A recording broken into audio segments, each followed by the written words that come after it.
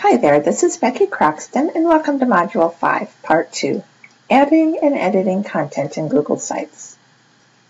In this tutorial, we're going to cover adding content, basic formatting, uploading images, and creating links. Okay, so now that we have the basic structure of our website, let's go ahead and add some content. To do that, you need to go up to the Edit Page icon, the one that looks like a little pencil, and click.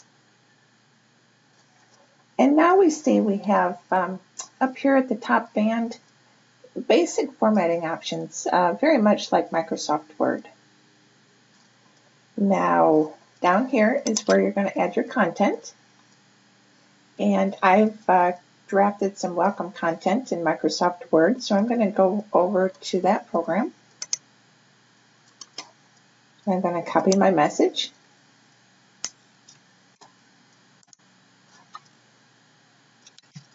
And then I'm going to paste it right in the window. And I see here I have home and also welcome. And I really just wanted to say welcome at the top, so I'm going to move this up and delete the word home and have welcome be my main header there. And now I always think it's nice to have an image of yourself or a welcoming image on the home page. So let's go ahead and add a picture. So I'm going to go to Insert, Image, and let's say I didn't already have this image uploaded. To add a new image, we go to Upload Images, and here I'm in my image folder that's saved to my computer. And this is actually the picture I'd like to use, so I'm going to click on it, select Open.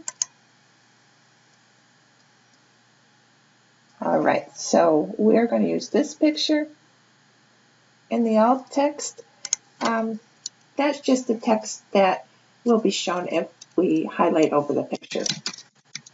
It's always good to put an alternative text in there to be American with Disabilities Act compliant.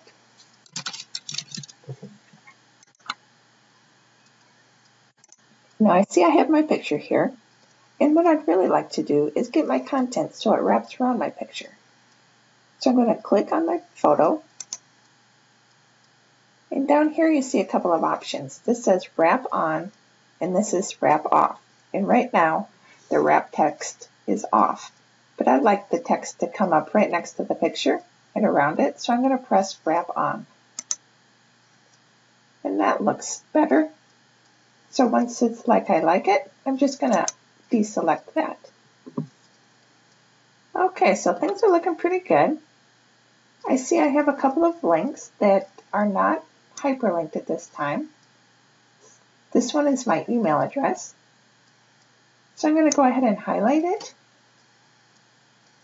and press the link button. It looks like a chain link. And it looks like that's all good to go. And down here, the university homepage, I'd like to link that as well. So I highlight it, I press link, and it automatically hyperlinks for me. Once I have things kind of like I want, I'm going to go ahead and press save.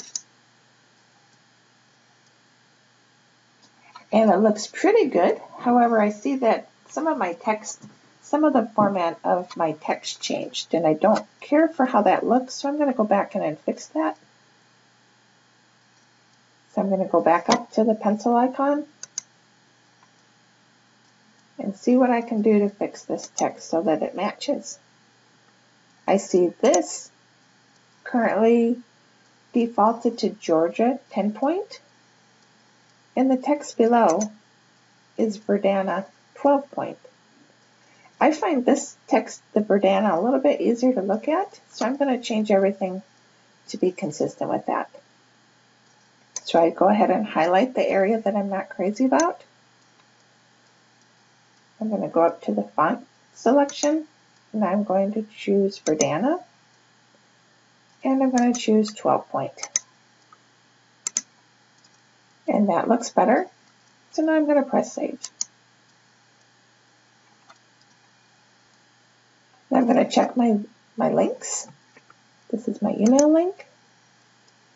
And I see that it automatically brings up my email, which is excellent. So I'm going to go ahead and close that.